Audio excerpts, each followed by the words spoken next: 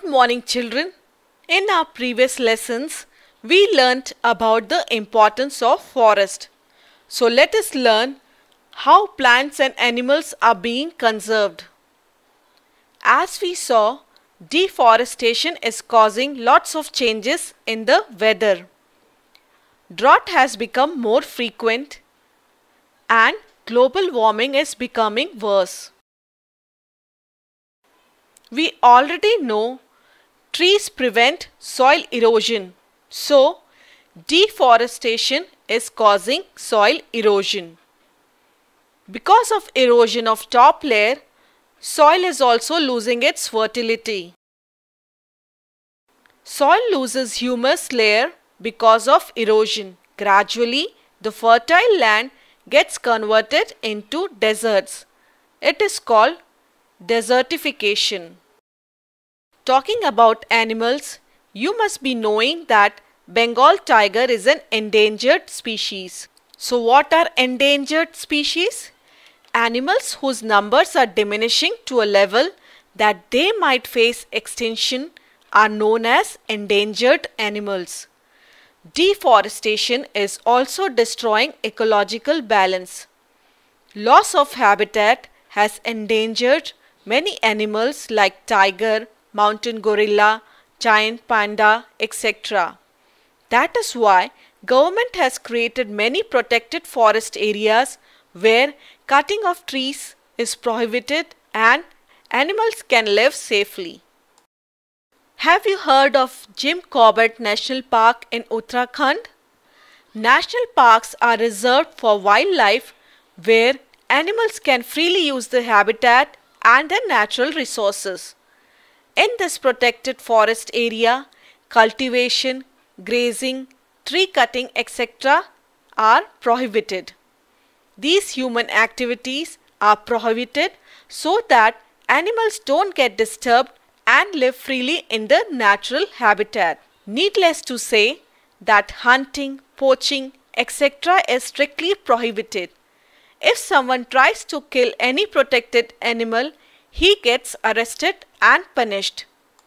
Thus, national parks not just preserve plants and animals, they also preserve landscape and historic objects of an area. You can go to a national park to observe animals like tiger, elephant, deer, etc.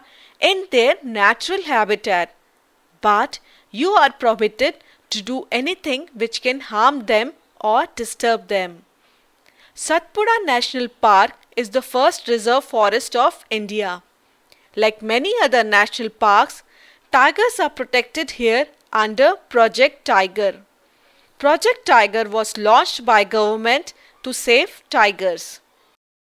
A wildlife sanctuary is another kind of protected area like the national park where animals are protected, which means killing or capturing animals is prohibited and legally punishable offense.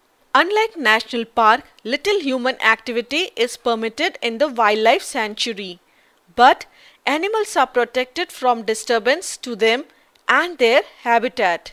Great Indian Bustard Sanctuary of Maharashtra is a wildlife sanctuary for the Great Indian Bustard bird. Now, how do we keep the record of the number of animals and plants that belong to endangered species? You know, Red Data Book is the source book which keeps a record of all the endangered animals and plants. What do you mean by flora and fauna? The plants and animals found in a particular area are termed flora and fauna of that area. You know, there are many biosphere reserves to conserve flora and fauna. Thus, Biosphere Reserve is a large protected area for conservation of plants and animals. Biosphere reserves are very large and may contain many national parks, wildlife sanctuaries, etc. Pachmani Biosphere Reserve consists of one national park named Satpura and two wildlife sanctuaries named Bori and Pachmani. Not only flora and fauna, Biosphere reserves also protect many local tribal people living there. Some commercial activities like mining, tourism, etc. are permitted to an extent in these reserves. The Nilgiri Biosphere Reserve in the Western Ghats and Nilgiri Hills ranges of South India includes the Madhumulai, Mukurthi, Wayanad and Bandipur national parks.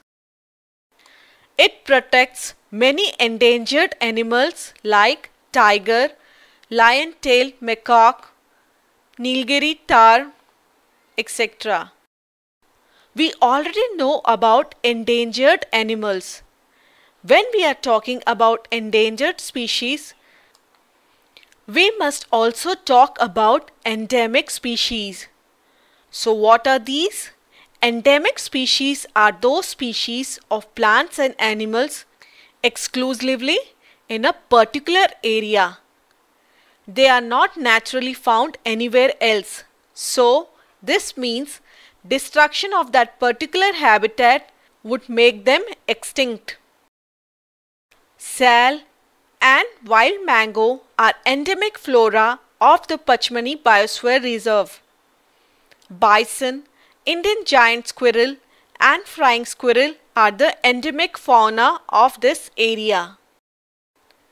Apart from these plants and animals, black and rufous flycatcher, broad-tailed grassbird, forest owlet, green everdevet, great jungle fowl and many other animals are found only in specific areas of India.